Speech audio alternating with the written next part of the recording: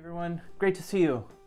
My guest today is the great Jamie Baum, a wonderful flute player and composer and band leader. If you're unfamiliar with her music, please do yourself a favor and check out the links below. We had a great conversation. We talked about her body of work and her process, and well, we touched on so many things. I really hope you enjoy, and if you do like the video, please like and subscribe, and don't be afraid to reach out and say hello. Yeah, hope to see you next time. Your mother, she went to Juilliard in the pre-college. Pre-college. She lived in New Jersey, and she played trombone and piano and sang. As she tells me, when she was in high school, she would take the train in and go to pre-college on Saturdays at Juilliard. And then also in those days there was the radio shows, like the one she was on was called Major Bows, and they would have this, the big bands that would be coming through would come in and they would play, and they would bring in like local singers to sing with the big band. So my mom did that a bit. That's amazing. That's really cool. It was a radio show? It was a radio show. That's really cool. And then she went to Juilliard for a year. I think she was a double major or something, trombone and classical piano. Trombone. Yes. And she was in those days they didn't have jazz programs anyway. Yeah. So she went for a year, and then she married my dad. And of course in those days that was what you did. I couldn't imagine there's that many female trombone players. Yes, I mean, my mom Juilliard, is kind of funny. She was always very self-effacing, which I think was part of that generation of women, you know, so she always like, oh, I wasn't that talented, or blah, blah, blah. And I was like, you must have been to go there, you know what I mean? Especially as a woman, you know, I'm sure. But she, you know, so she didn't really continue on the trombone. And she started playing it again. It was really funny, like maybe 10 or 15 years ago. I remember my husband and I came home to visit her one day, and she was like, oh, I want to show you something. And she pulls out like one of those Jim Snydero play-along records, and she's like playing. I mean, she can't really improvise, but she was playing some of, you know, she knows really all those tunes, because all the, you know, Cole Porter, she knows all of that stuff. You know, but she started us all on music when we were young, and so she started me on piano lessons when I was like 3 or something. Having that kind of role model in your life seems so fitting, because, you know, here you go to music school, being a jazz flute player and being probably one of the few females in the program. I don't know, it's just, I can't help but notice the similarity between, you know, your mother's kind of path and your path also. Yeah, I mean, it is interesting, particularly now, and even when I went to Manhattan, because Manhattan School of Music used to be Juilliard. Oh, interesting. And and they moved to Lincoln Center. So I went to the school that my mother went to, and I've been teaching in the same school. Yeah. So, you know, I was telling you that I had studied classical piano, but study is really a misnomer because I never practiced. But when I was like 12 or 13, I ended up taking for a year with this guy, John Mahegan, who lived in my town. And one thing that stands out to me was they would take me into New York to hear music or hear shows and stuff. And one night we went, I can't remember if it was the 5 Spot or the Half Note or something, but they took me in to hear Dizzy Gillespie. Wow. And we drove in, and in those days it was like a lot cheaper to go into New York, you know, now it's like crazy, but in those days they took me, you know, we went to a restaurant to eat. It was a really nice night. I think it was in the summer or something. And so my dad and I wanted to walk, but my mom didn't, so she took a cab. And when we arrived, it was still early, you know, we arrived, she was sitting at a table with Dizzy Gillespie telling him about her daughter that wanted to be a jazz piano player. So he was really nice, and he went in the kitchen, brought me cookies, and we were talking. Really? And then before he was about to play, he pulled out his card, and on the back he wrote, he said, when you're ready, here's somebody to call that you should study with, and tell them I sent you. Wow. So, you know, as I mentioned before, I kind of quit piano after that year, And you know, the card, I never, don't know what happened to it. And then about 10 years ago, or maybe longer, my parents were getting ready to move from their house, and I had to clean everything out. And I found, like, behind the drawer, you know, the card. And the back of the card was Lenny Tristano's name and phone number. Oh, wow. What could have been, you know? That is really incredible. Yeah, it's kind of a cool story. You know, I quit piano and I decided that I wanted to play something that was more mobile, that, you know, I could just have fun with. Because, like I said, I never thought of myself as a musician. It was just something I enjoyed. You know, I played in the high school marching band. Like I said, I was probably like 40th flute, you know. And then I graduated a year early, and I ended up going to University of Vermont. I wanted to take flute lessons. I wasn't a music major. I was like political science, philosophy, and different stuff. And I took flute lessons, but I met some other people that were, you know, playing sort of jazz, you know, and I would jam with them, and they'd have these coffee houses. And so they took me, since we were in Vermont, they used to drive up to Montreal. So they took me to hear Hubert Laws one time, and I met him. And, you know, to hear other people, I got to hear Miles and different people, and I just sort of started thinking that I wanted to do that. Wow. It wasn't like I knew I wanted to play only jazz, because I really enjoyed classical and other stuff. And so at that point, I sort of really realized that I was like, didn't have anything together. Okay. So I decided to take a year off, and my parents were very generous. They helped me go live in Paris for a year. Wow. So I studied with, you know, some of the classical flute players. I took some classes there, like this guy Michel Debost, who is a very well-known classical. Yeah, I have his book. And then some with his wife, and also this guy, Michel Alirol, who was like in the Paris Symphony. Wow. So I was studying classical, and I took some classes at some of the French schools, you know. Paris Conservatory? No, no. That, you know, they have a really different system where you had to be, like, you couldn't be older than 17 to get in or something. Okay. So I took some classes at a place called La Scuola Cantorum, and then École Normale de Musique, which were these smaller schools. Okay. You know. Do you speak French? Well, it's been a long time. Oh, but you I spoke fluent when I was there. Wow. Okay. But it's been a long time. Yeah, sure. So, you know, a couple of glasses of wine, and I probably could. You know.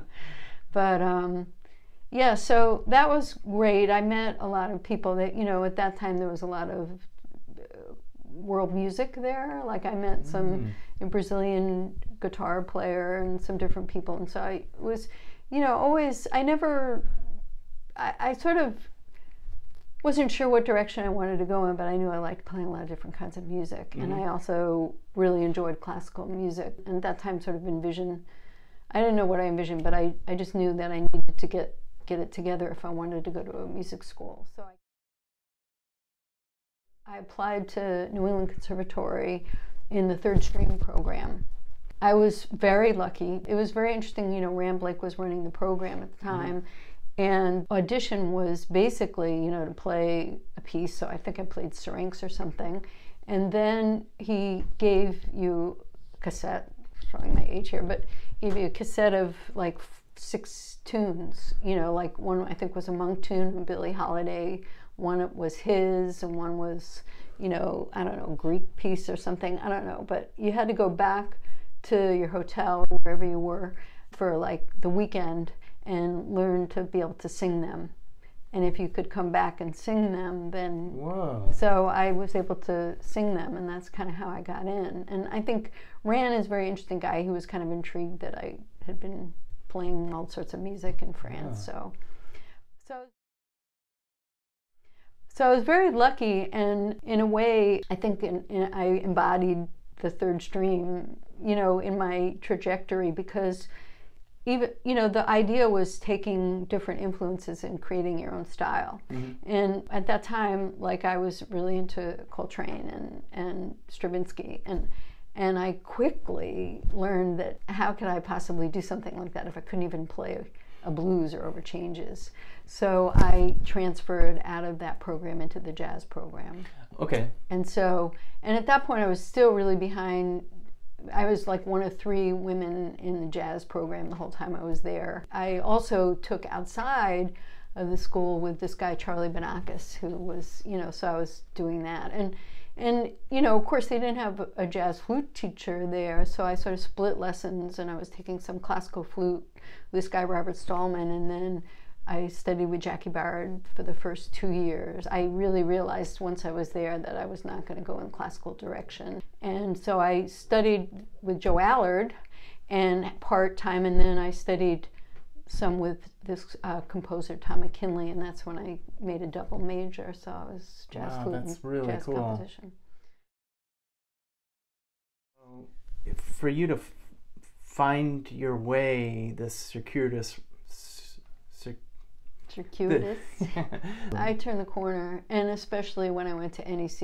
I mean, when I went to NEC, that really shifted for me.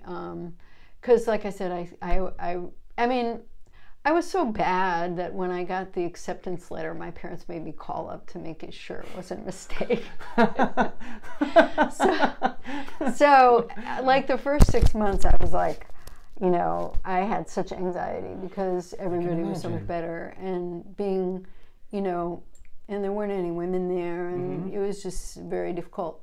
So I sort of came to a fork in the road and took it, but it was sort of like, okay, if I'm going to do this, I'm going to have to lock myself in a practice room for the next 10 years, which is basically what I did.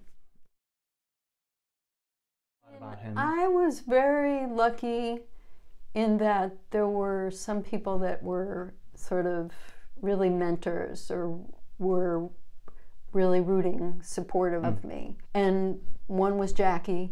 I think he kind of saw me as like such an outsider, you know what I mean? And or appreciated that I appreciated what he was doing, even though I in no way was able to really appreciate what he had to offer, the level that I was at. And then Charlie, same thing. I mean, if you talk to anybody who studied with Charlie, even though he had an amazing gift for breaking things down and being able to teach that, most people would say it was his personality that they really loved. Like, I studied with him on and off for about 5 years, and then when I moved to New York, like a lot of people would study with him through the mail. And I mean, that was a really big thing for a long time. And I just, to me, the whole thing was the connection with him, you know what I mean? Another person who was very supportive of me and kind of really was encouraging was George Russell. Because I took his class and I was in his small ensemble. And so he was very, supportive. So, I was lucky. I've had it was really, some teachers along the way that kind of were sort of encouraging to me.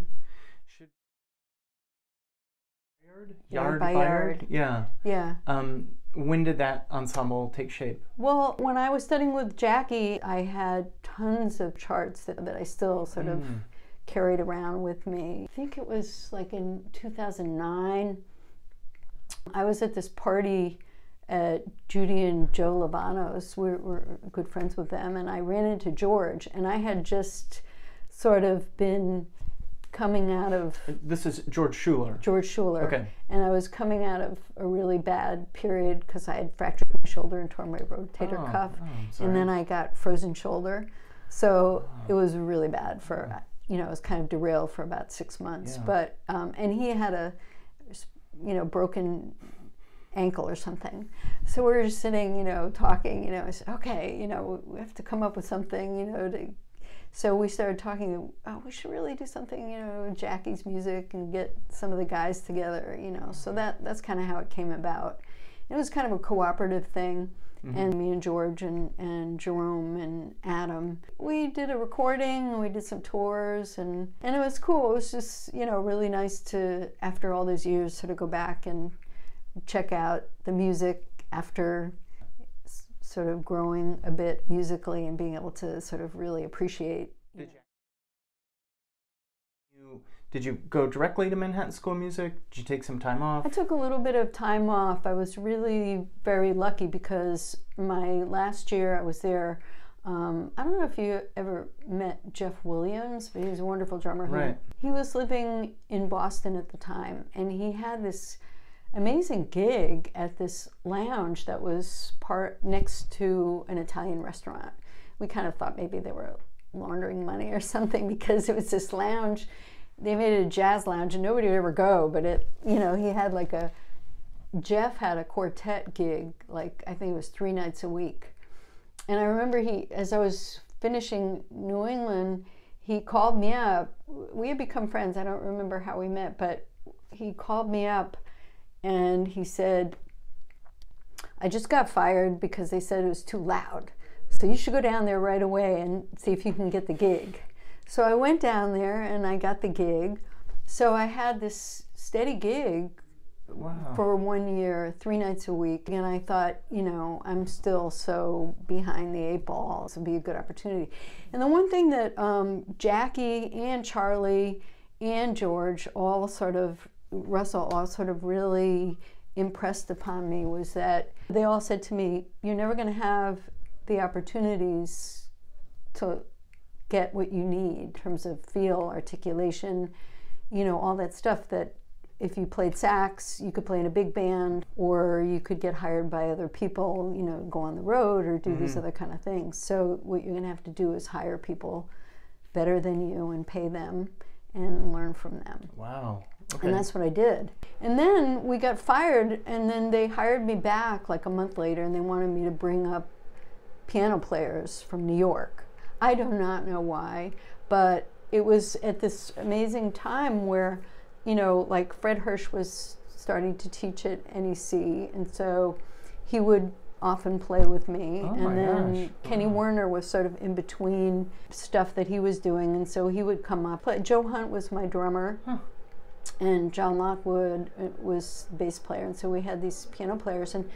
And Donald Brown was teaching there at Berkeley, and James Williams, and so I was playing with, all these guys. And then I started playing in Donald Brown's band, so I did some gigs with him, like this place called The Willow. So it was just a really incredible education for me. I really learned a lot. I mean, I took to heart what Jacki and those guys told me, and you really created your own opportunities. I did, really, And that's how you kind of moved to New York? Yeah, I sort of went back and forth for a while. I did a lot of sublets, like I sublet Kenny's place, I sublet Ron McClure's place for a while, and so I did that, and then I finally moved down.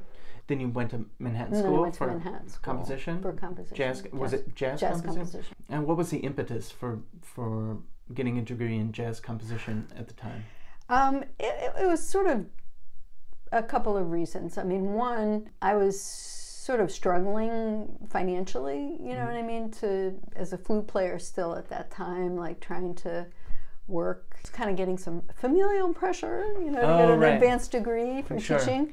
But at the same time, I had my undergrad degree in composing, and I always, double, and I always sort of wanted to do both. And it sort of seemed to me that it would make much more sense and be more valuable to me to go back to school for composition as opposed to jazz flute. I could have opportunities to compose and hear my stuff played, and and maybe that would sort of offer some other options. Yeah, it sounds like you were still trying to figure out a way to make your own opportunities. I found that if I wrote interesting, challenging music, that I could get really good players that wanted to play with me. So that was another opportunity for me to be able to play with people better than me, to learn and to get opportunity. And also I was interested, like I said, in modern music, things that I wanted to get better at, like writing advanced things harmonically, or things with odd meters or things like that. It's not like you could find them in the real book. So to have something to practice with. At least it's interesting to me, that transition of from student to, being a freelancer, I guess. Yeah. What was that like? Well, one of the things that was interesting, you might appreciate, is that for my master's recital, Rich really wanted me to write for a larger group, because when I was going to school there, I was still kind of working and playing, and I had usually played either quartet or quintet, always using trumpet and playing my own music. Mm-hmm. So he really encouraged me to go bigger. One of my goals was to find a way to make it seem important or worthy or valid for jazz, being not just a double on a ballad or a bossa nova. Mm-hmm. That was part of my inspiration for starting the Septet, but the other inspiration was I had been doing a lot of wedding gigs, like classical wedding gigs with like great string players and playing a lot of Bach, and I loved that, actually. I loved the counterpoint. I loved being an inner voice a lot. And I always kind of felt like when I would play a quartet situation or quintet that sometimes the rhythm section was having more fun than I was. I always felt like I was playing the melody and they would get into all this stuff. So I started thinking, oh, if I playing flute and alto flute, you know, sometimes I didn't want to be on the top voice. I wanted to be in a middle voice or take a different role. And so when I put my septet together for my master's recital, I thought, well, if I use alto sax and tenor and trombone or bari, the flute is going to seem so small. I thought, okay, I use French horn instead of trombone. I had met Doug Yates, and Doug played alto sax and bass clarinet. So I thought, oh, that would be really cool, because then I could also bring in some of these classical influences, having the bass clarinet, the French horn, and the flute. The fact that I could use the alto and the trumpet and the French horn, or sometimes I could use the bass clarinet and alto flute, and it would give me a lot of colors to work with. So that was sort of the genesis of the septet. Oh, that's interesting. Oddly enough. Can you talk a little bit about, at the time, were there any female jazz musicians that you looked up to or that you mentored you in any way? When I was in school, there was a couple. There were, like Debbie Keefe, who was married to Steve Johns, played saxophone, and this other friend of mine, Cersei Miller. And then sort of toward the end, Rachel Nicolazzo, or Rachel Z, came. And but other than that, there really weren't any. And when I moved to New York, there were a few that were sort of a little older than me, like Jane Ira Bloom, who sort of I looked to. And I actually knew Terry Lynn from Boston, and I had played actually duo with her at a Boston Globe Jazz Festival. That was a really long time ago. But I mean, there were some that when I moved to New York, I met and would play with, like Cheryl Bailey and Roberta Pickett and Virginia Mayhew. And in fact, we had an all-women band. We were kind of ahead of the curve at that time, I think it was around 2000, around that same time. It was me and Roberta and Virginia and Allison Miller and Nikki Peratt. Wow, okay. So we had a group band together for 5 years. We did one recording and some tours. Oh, cool. So that was really fun. There weren't that many at the time. What advice would you give, I guess, a young female jazz player today? It's really different now. You know what I mean? It's like night and day. While it still has ways to go, it's just night and day now, because there are a lot of women. And the biggest problem for women of my generation was that we didn't, as you know, as a musician, the more opportunities you have to play, the better you get. The less you play is kind of the opposite. You can practice, but it's harder to make strides or to keep it together. And so for me, the biggest issue was not having the opportunities. But I think, when I look around at a lot of the younger women that are out there now, I think that, I'm not saying that it's like hugely easy, but I think that they had a lot more opportunities in high school bands. When I was that age, we didn't have all these jazz camps and all these jazz aids, and certainly there were no hip band directors in high school that would include flute. They would be like, oh, we don't have flute chair, you know, which is kind of a big problem even now. A lot of them aren't at the same level to get into a lot of these programs. So I think, you know, you look around and there's a lot more opportunities, and it's much more accepted, especially with the younger guys. They're used to having girls in their bands, and so it's not such a weird thing. Musically, you know, you look around, you see people on all these different instruments that are doing amazing things. I think it's just, and styles of music and inclusivity in terms of different world music. I mean, I think all that is just so different now. In my opinion, I think having all of it is the ultimate thing. Because I honestly, my feeling has always been the thing that's really the beauty of jazz, and the people that I've always been inspired by have always moved the music forward. I mean, this Septet Plus, you started it in grad school. You want to talk a little bit about that? Sure. It's kind of funny because there've been many times where I thought I was not going to continue it because I do love to play. I'd be really bored doing one thing, but I've thought about stopping the Septet many times. This is such an expense, and it's hard to tour with that many people, and people get busy, and you're booking like 8 flights, 8 rooms. It's insane. And it's also so time consuming, which a lot of times afterwards I think, oh, I could have been writing or practicing. You know? So it's a little bit frustrating. And that's why I say, you know, being famous or rich, because then you have somebody else do that for you.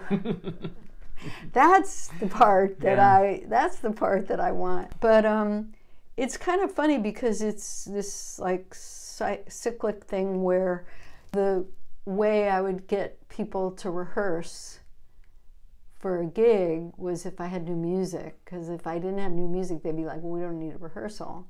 But we do need a rehearsal because we haven't played in 6 months, you know what I mean? You know, there's a new person sub, and I need a rehearsal for that sub, you know? So I'd have to write some new music. And then I'd have new music, and then I'd be like, well, I really want to record this new music. So then I'd be like, okay, I'm going to record it, and then I'm going to stop. But then, like, the recording comes out, and you figure you might as well do some gigs to support the recording. And it just keeps going. It just keeps going, you know. Yeah. Do you have, like, a book you write ideas in? Do you block out time every day and sit at do you write it, like, what does it look like? I wish that I had the time that I could write every day, because when I do that, I feel pretty happy. But I really make my living from playing all these years, so I have to keep that together, you know what I mean? And I find that I'm almost more drawn to writing in a way, and so when I start it, it's like my playing goes out the window. I can really get lost in it, like I can, where I don't find that happens that often with practicing. I can just spend like hours on 2 measures and forget about everything. And you know, it's kind of like a puzzle. I really love doing it. When I was in school, it was great because I had lessons every week, and so I had to write every day. I've been lucky. I've found to go to some of these artist colonies, which is really a gift to just go and have a grand piano, because I have like a DX7 in my apartment. One thing that I do is I have writing program. I have Digital Performer, which is sequencing program actually. And that's been a godsend, which I've used for several years now, because I have minimal piano chops, you know, particularly writing for so many instruments, and it's like I can't hear things in real time. And so writing them, you know, I'll noodle around on the piano and come up with ideas, and I'll try things, and I'll work on my ideas really in the piano, and then I'll transfer them to the sequencing program. And I put them in. I don't even put them in from the piano. My piano playing is so bad, I just put in each note. Okay. But the wonderful thing about it is that I can move things around really easily. And I think I find that really important because, you know, it's like one thing if you're writing something with a familiar form, like if you're writing a 32-bar tune or something, there's not much you have to worry about. But when you're writing something that's somewhat through composed, except maybe for the improvisation sections, or you have these different ideas, one of the things that I find the most challenging is this, I don't know how to put this, but the spatial relationship. So, like, for example, you know, you have an idea and does it need a rest, or does it need 3 bars in between? Should it repeat? Is it long enough before the next section comes in? Is it, you know, is it sound in the right key, or does it you know, make sense to where these other voices are coming in? Is it getting buried, or you know? So a lot of things, you know, I'll start to write, and then, you know, like I do a lot of singing in the shower over and over again, or I'll sit back and I'll listen to what I've done so far maybe 50 times in a row, you know, until I hear what should happen next. For as much schooling as I've had, I'm a very intuitive composer, really. I don't plan things out, and I don't structure things very often. My skills that I've learned really come in after the fact, and how to maybe visualize or see what needs to happen, or what maybe, you know, I can look at something and think, oh, you know, I can even just see, oh, all the phrases are starting in the same place. It'll be much more interesting if I move that, or hear things, and, you know, just trying to have it be more organic by really hearing, you know, because at this point I've been doing it so long, I kind of really trust my instincts more. What are you practicing, or what do you like work on daily? In terms of my flute? Yeah. Well, flute is a weird instrument. I mean, I say that because I really feel like it's very similar to the trumpet, much more similar to the trumpet in terms of embouchure than to saxophone or clarinet. And so if you have friends that are trumpet players, you know that they are like beholden to that instrument, you know. It's like a monkey on the back, you know. It's like you have to practice it every day, and a lot of time is spent on technique, you know. And I feel like that with the flute.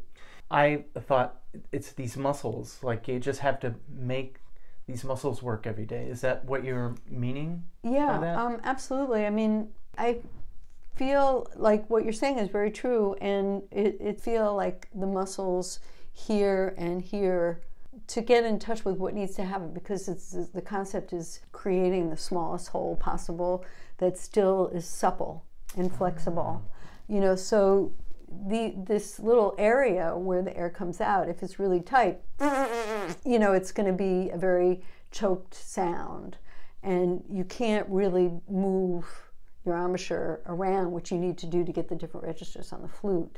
The flute is different. I mean, you got to get the air out of your mouth and hit in the right spot, so there's some movement going on. So if it's just too tight, you can't do that either.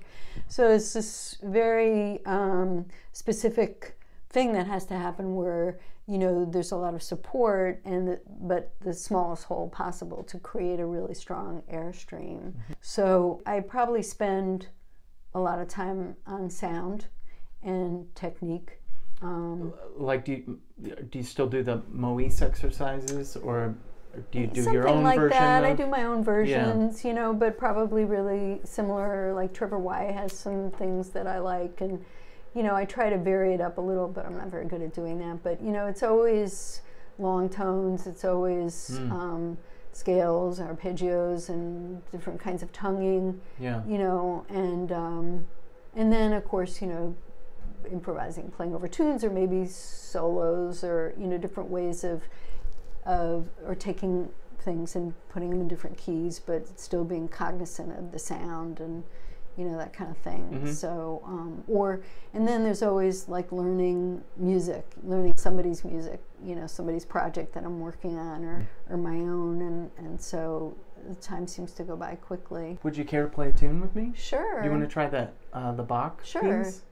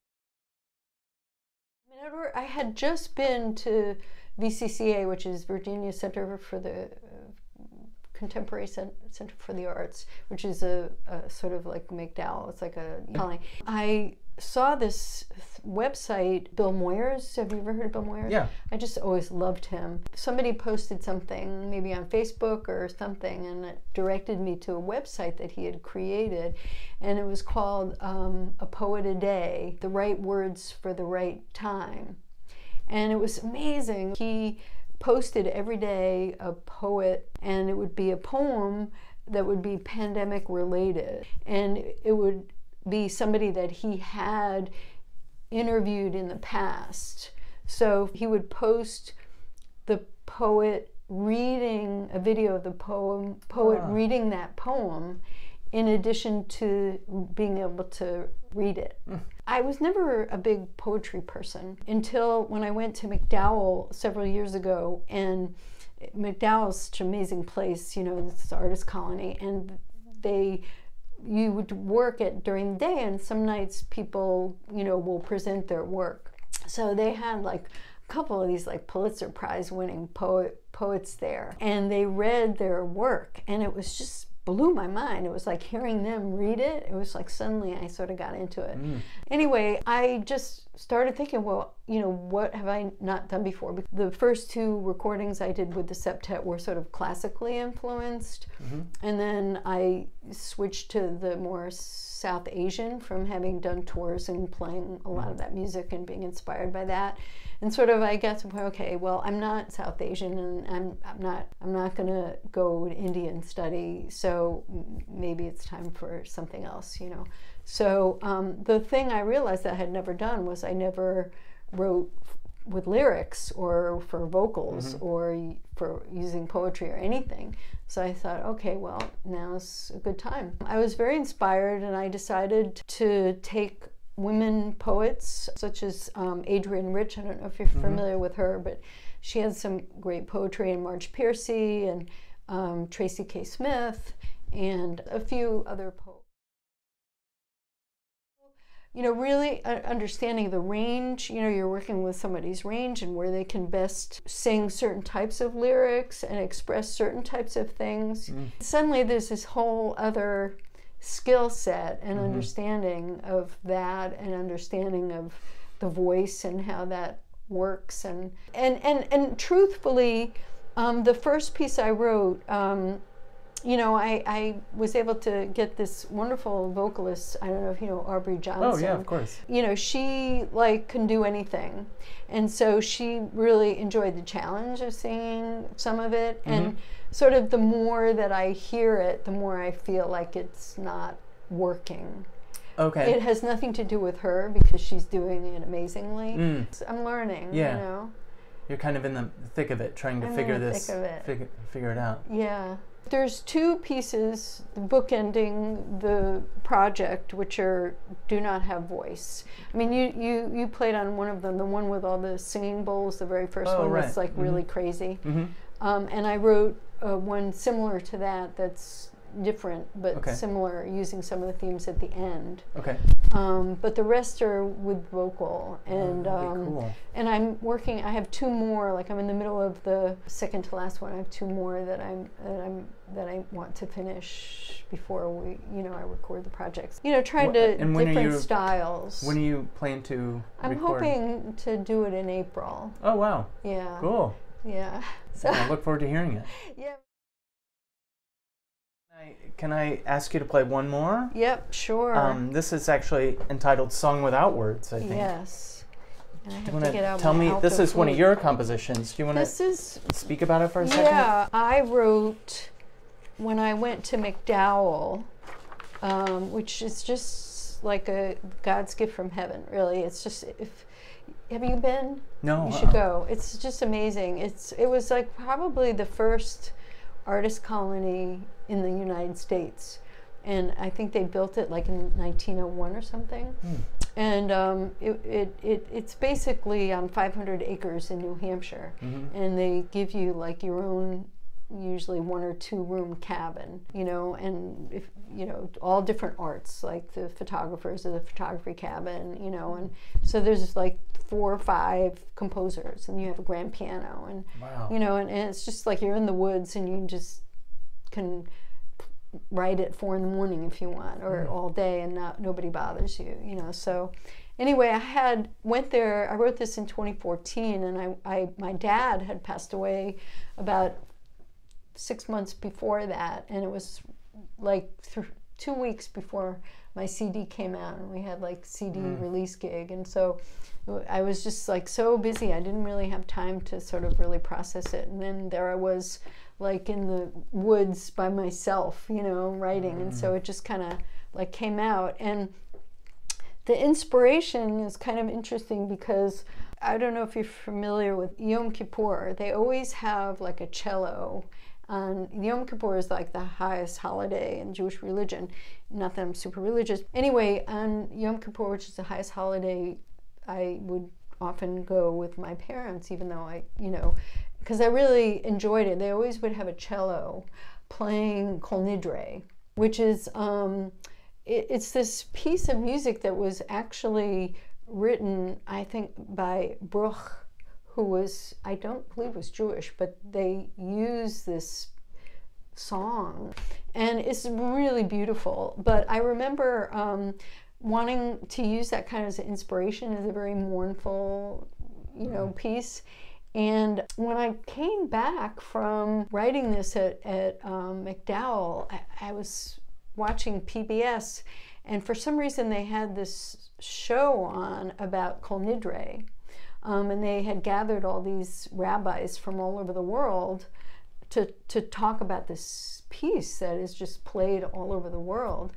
And I guess the story goes that during the Second World War and the Holocaust, the Jews on the highest holiday, they wanted to sing, you know, the songs and then chant the prayers. And I guess, I can't remember exactly what happened, but the police or the whatever, they would come in and they would tell them that they could either sing the songs or they could chant the prayers, but they couldn't do both. And it was a very strange thing. And so then there was this big discussion of whether the singing songs was more a direct line to God or chanting. And they decided that the songs without words was more direct line. So I like that beautiful. title. Love So. that.